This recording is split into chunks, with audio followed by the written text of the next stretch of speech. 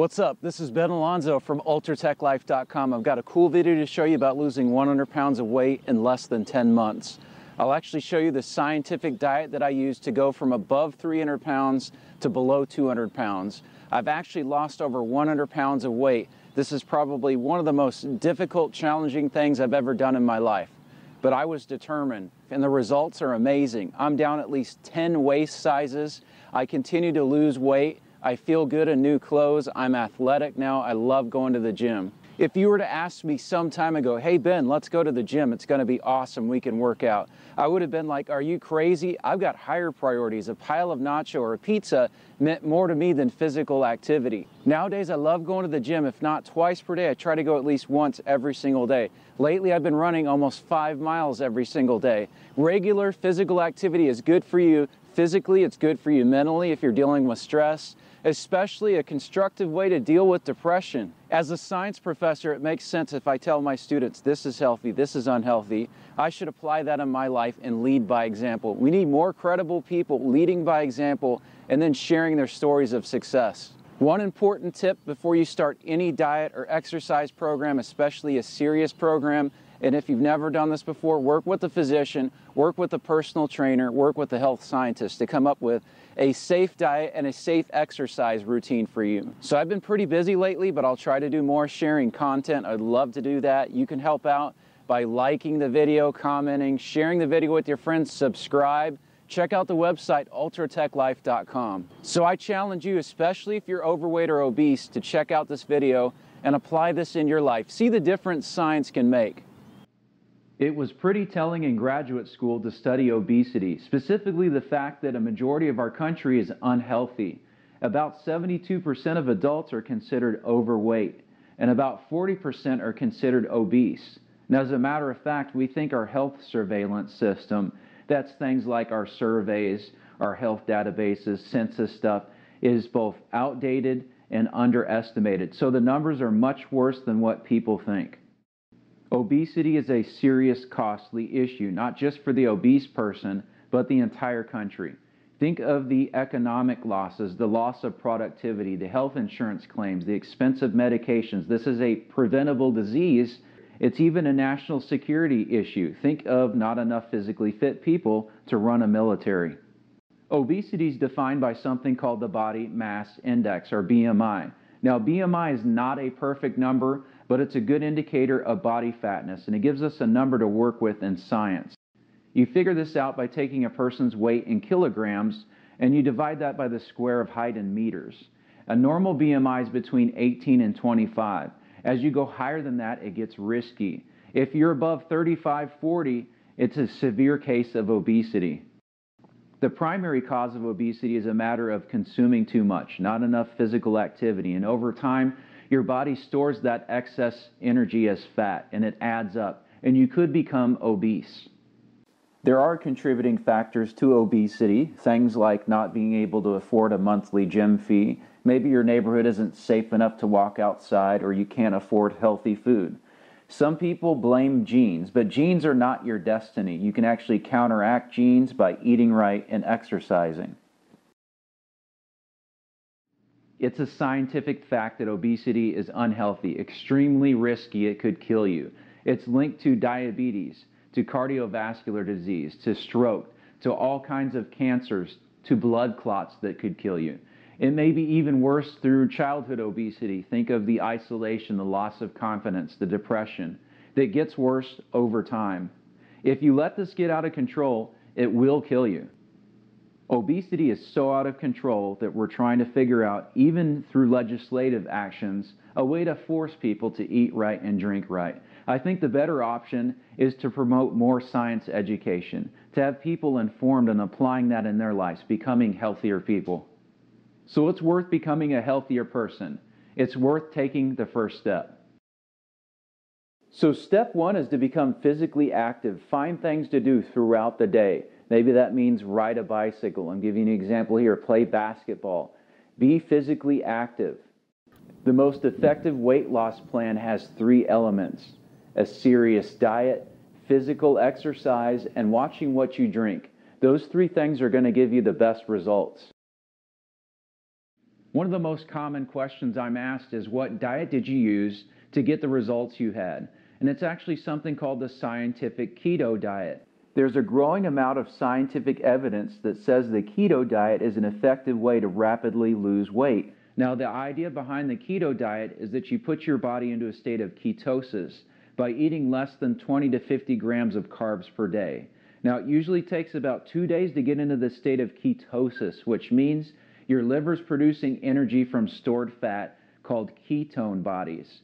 Rather than using sugar or glucose, as it's called, from carbohydrates, things like fruits, vegetables, breads, things we shouldn't be eating too much of anyways, the French fries, things like that, our body's producing ketones. And this is how we rapidly lose weight. Now, you'll know you're in the state of ketosis by using ketone test strips. It's a careful keto diet of select proteins that are lean, like chicken, like steak, like ground beef, even bacon, good fats like a little bit of avocado. It's a careful diet that you have to follow. As always, do this safely, work with a physician, especially if you have pre-existing conditions. In this case, a legitimate diet is going to limit your daily caloric intake. And that means that for the average person, you're going to be eating a limit of less than 1,500 calories per day. Now, some of the athletes, some of the more serious, aggressive people that are getting lots of exercise can get away with higher than that. We're talking 1,800 or higher than 2,000 calories a day. As a matter of fact, there's a more aggressive version of this diet that's 800 calories or below. You want to be careful with that. Work with a physician, especially if you have pre-existing conditions. As far as the diet, we're not talking about rice cakes here. We're talking about practical. And this is what worked for me, especially when you're surrounded by junk food. Think about what I can eat, what I can't eat. Maybe I like cheeseburgers. Well, don't eat the bun. Eat the patty itself, the lettuce, the onions, maybe put jalapenos on it. That stuff is fine. Maybe eat 1 or 2 French fries. I love tacos. How about without the taco shell, a taco salad? You can make this work. Where there is a will, there is a way. So let's talk about distractions. These could be literally anything, anyone, and they can happen at any time. If you're very independent, strong-willed, strong-minded, you might be able to manage these things or cut them out, but you need to decide to do either one or both. And I'll give you examples of these things. It could be cultural hazard. We have people in our country, too many people, it's the frequency and amount, like to eat too much and too often. And if you surround yourself with these people, you're going to be tempted. Maybe they invite you every night out to dinner to drink. They get a big appetizer.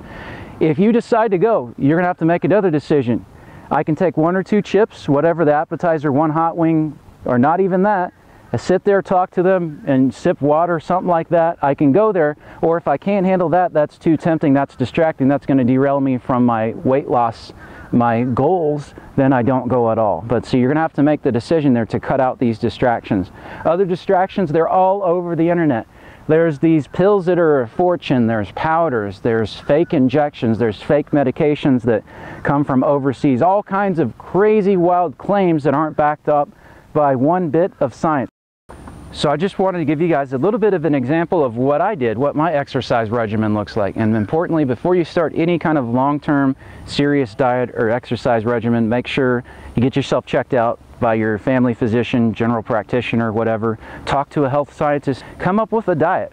Come up with the actual exercises that are safe for you to do. Start out small and build your way up. What I did is I started with walking, maybe 2 miles every day, and at about a 2.5 mile per hour pace. Kind of slow, but I got to the point now I'm about 5 miles per hour, kind of walking and jogging. I make sure every single day that I do at least some form of that and at least 2.5 miles. Lately I've been doing about 5 miles of jogging almost every single day. So one of the best things you can do on a diet is actually walking. Take 10 to 15 minutes a day, especially if you've never done this before. Get used to that. Work your way up from a starting point, something that's reasonable. Then you can start running and jogging, get into more rigorous exercises, increase your speed, increase your distance. Maybe now you're walking and jogging 2 to 3 miles a day. Work your way up. Make sure you're wearing good shoes. Make sure you're wearing comfortable clothes so you don't have any friction problems. One great tip that I can give everybody is if you can actually find some good music, something to watch, or bring a friend with you, time really passes and you actually start to enjoy going to the gym, and it'll keep you in a good habit of getting daily, regular exercise. So there's this concept of cutting and shaping. A lot of weightlifters talk about this stuff. Maybe they're in the gym to lose weight, so they'll cut first. You want to have muscles in that, and if you don't eat, for example, don't eat any protein, you're going to lose muscle mass too, and that accounts for some of your weight loss. You don't really want that. So at some point, it makes sense to be doing some kind of strength training, build your way up, especially in the chest area for men. You need to be thinking about shaping. You're not just losing weight, you need to be doing all kinds of exercises, mix it up, so you're at a appropriate shape. You lose the weight, a lot of people use the word gaunt, you'll look kind of strange. So you want to make sure you're also doing some kind of shaping at some point in the middle of that. Maybe shape one day and then cut 2 days. Shape one day, cut 2 days, something like that. Work with the physician, work with the health scientist, work with a personal trainer to come up with how that might work for you.